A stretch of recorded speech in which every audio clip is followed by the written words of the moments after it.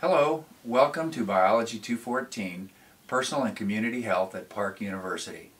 My name is Mike Sanchez and I'm your instructor.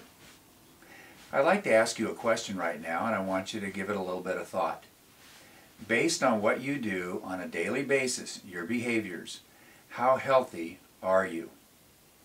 Every day you're faced with different decisions to make.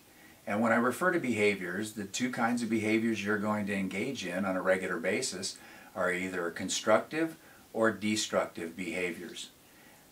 Examples: wear your seatbelt, you don't wear your seatbelt. Eat a healthy diet, don't eat a healthy diet. Exercise, don't exercise. You get the idea. Did you know that of the 10 leading causes of death in this country, 7 of them are directly related to what you do on a daily basis? The latest research also supports this, in that for people to reach their 70s, what determines that is your behavior, your daily choices.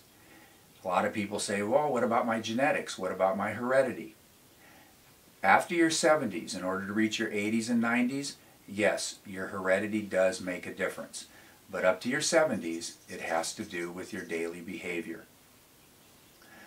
Over the next 8 weeks, you're going to be exposed to a lot of health information. Sometimes it can get a little overwhelming, and you say, geez, I do everything incorrectly. I live a really unhealthy lifestyle, so what's the point? What's the use? Or, like a lot of people say, health information changes all the time, so what's the point? One day something's healthy, the next day it's unhealthy.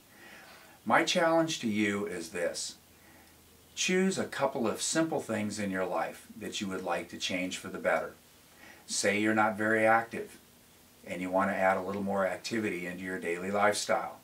What a lot of people do is they go join a gym and get new workout clothes and all of that, and they make it something that's almost impossible to continue with their busy schedule. My challenge to you is to, maybe at work, you have a couple of 10-minute breaks, go out for a short walk. And while you're on that walk, maybe eat an apple or a banana, something like that that's healthy for you. And all of a sudden you've changed 2 behaviors for the better in your lifestyle. I always recommend to my students that they work to change things gradually. Success does breed success. So if you start by adding a little bit of fruit into your diet every day, or adding a little bit of activity, that type of thing, pretty soon you've changed a couple behaviors for the better and you're living a healthier lifestyle. So those are the things that I hope you take to heart over the next 8 weeks. Another thing that you'll see in the discussion threads that I do discuss with you is what I call my 80-20 rule. And I really recommend that you apply this to your lifestyle. What I mean by that is, do what's correct or the right thing to do 80% of the time, and the other 20% of the time party. You define party for yourself and your life. You want to enjoy life, and there's nothing, you should be able to live a healthy lifestyle and enjoy. So remember that 80-20 rule. I will refer to it quite often. A couple other things. Over the course of the term, if you do have any questions, concerns, or issues that do come up, feel free to contact me. I do get back to my class as soon as possible. I will, and I do have a 24-hour rule that I do enforce for myself, and I will get back to you and help in any way possible.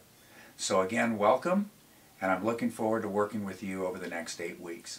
Thank you.